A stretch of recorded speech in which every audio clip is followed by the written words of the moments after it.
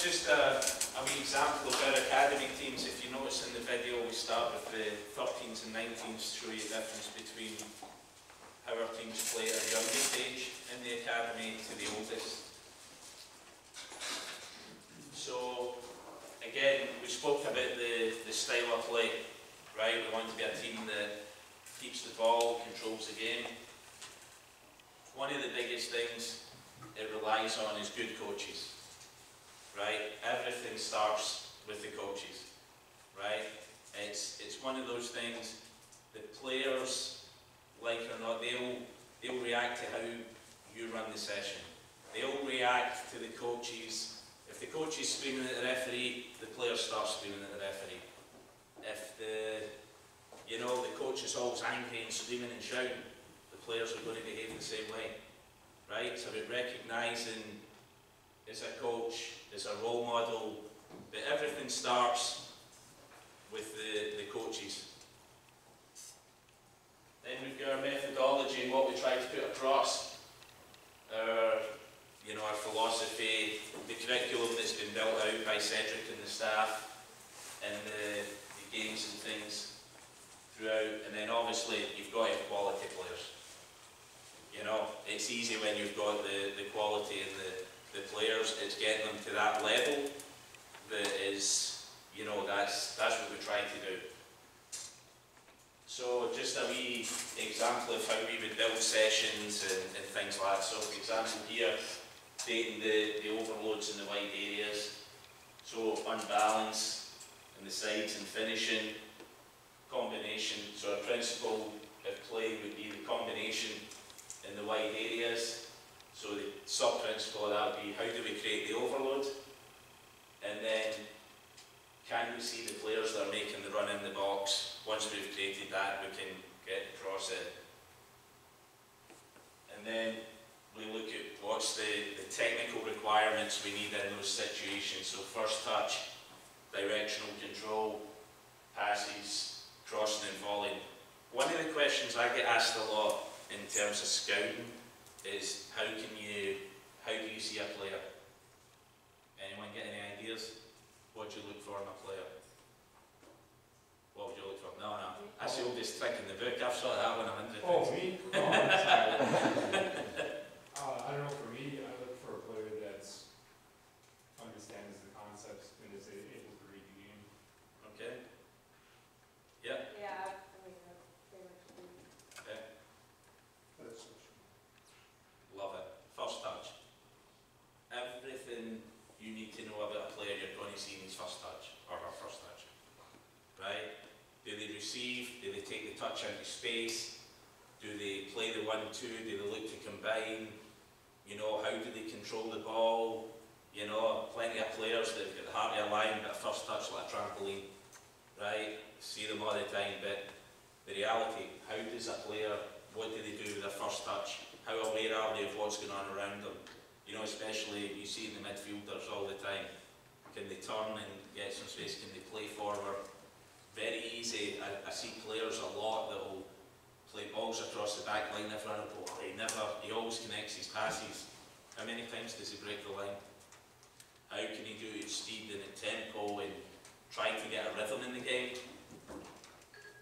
So from there, everything that happens within the setup at the academy starts with the game at the end of the week.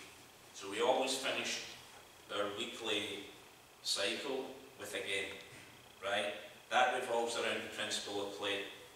So what will happen is, on a Monday morning or a Monday afternoon, the coaches will come in to the stadium. Each coach will meet individually with Cedric, our academy technical director. They have to explain what the end game is. Right, so whatever they're going to finish with on a Thursday night is the focus, because from there everything else is built around that. So as we go through the structure of the session, we're then starting to look at what is the tactical tools that the players need to be successful. Right, what do the players have to understand? What cues do they have to recognise to make the runs, to make the movements, to be in the right positions? And then the technical tools, how are they going to execute what we're asking them to do? Does that make sense? Yeah, so everything starts from the game, and all the components have to lead into that same end goal, okay? So again, for this, the technical exercise might be just the passing in and around the mannequins, and look, I get it, not everyone's got a full field to train on, or even half a field, sometimes not even a quarter, right? So it's just adapting. It's another word that we use a lot up in Chicago, adaptability. You know, being able to replicate the movements, but, you know, still execute the game plan, so to speak. So that might be the technical exercise. And again, positional game, maybe it's possession, we connect and then they break out the box. Okay, but then again, reinforcing what's the objective, right? The objective is always that unbalancing, combining the wide areas, right? So that has to be the overarching principle of play as we go through it. Being really clear about the organisation, I can't stress that one enough, right? When it's like, oh, okay, yeah, I'll get to it later, we'll figure it out, I'll eyeball it, and know, you know, the dimensions, have everything set up. The variations, how do we challenge the players, right? They go into the exercise, it's too easy, it's too difficult, there's no flow, there's no rhythm, they're not really getting out the session what we want them to get, so how can we adapt it to make it that we get the point across and make sure the players take away what we require from them. And then obviously the points, are we watching, are they doing it? And then what's the success? How do we measure success? Yeah. So the big thing in the training sessions, you know, we want the players to make decisions for themselves. There's too many sessions where you see play from A to B to C to D to E, and there's no thought, right? For technical repetition, yes, but to create smart players, there needs to be some sort of decision-making process in there, okay? Always try to pose the questions to the players, right? Try to do it through the guided discovery methods. You guys have all been through the stuff with Piaget and the guided discovery stuff. So, you know, using those kind of methods, you know, always asking the question, what else could have been done?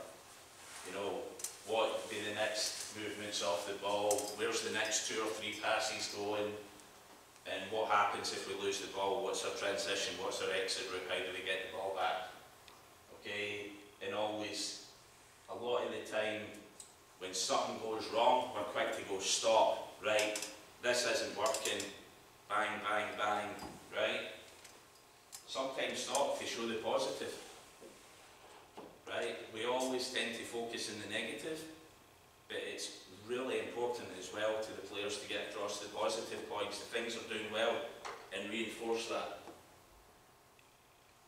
So, the other thing, just demanded in sessions, you know, our coaches in the academy, you know, some of them, they'll really get on the guys, they'll really push them, you know, try to get them out that comfort zone. That's the key. You know, competition as soon as possible, make sure they're competitive, make sure, I mean, nowadays, I see a lot of kids that they come off a field and it's just, it's all right, we'll win next week, don't worry about it. You know, that's, you know, we want to build that winning mentality in the players, that they want to win, they want to be successful. It's one of those things, you know, do they have that hunger inside them? You know, that hunger to say, you know what, I'm going to do something, I'm going somewhere, I'm going to achieve the goals, not just that the club have set me, but the goals I've set myself. Okay? Obviously that's individual, collective, it could be the 5v5, they're picking up all the equipment and whatever else, and obviously consequences for the losers. So That's something we're pretty high on back in Chicago. And it's amazing just the difference you see in their attitudes when they think they're going to have to actually do something. Coaching style of the game, the team talk, you know, balancing it between your tactical information, the motivation for the game, you know, and just being positive, getting them ready. During the game, not over-coaching, not you pass there, you pass there. Why did you play that ball? Because you played it to him 3 times and he's not won it, or, right? Sometimes it's about predicting the situations and trying to be involved in the phases of play without joysticking the players almost. Talk to them when you need to.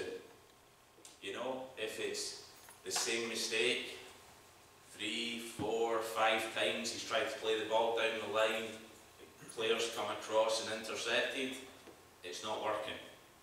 So maybe we need to go and say, well listen, that ball doesn't work, what else can we do in that situation? And get the players to think, how can they solve the problems? You know what? Yeah. How as a coach can you recognise whether you're joysticking the players continuously? How can a It's coach, tough. how do we recognise that in your mind? I think it's a lot of self-reflection. A lot of self-reflection. I think being able to recognise your actions through the game. You know, it doesn't always happen in the game, but maybe later on, you know, keeping notes, keeping a log of, well, this went well, I thought this worked, this didn't. Sometimes you need someone there to point it out to you, to say, listen, you've been a wee bit, you know, you're trying to control it too much, just someone to just settle you down a bit, you know.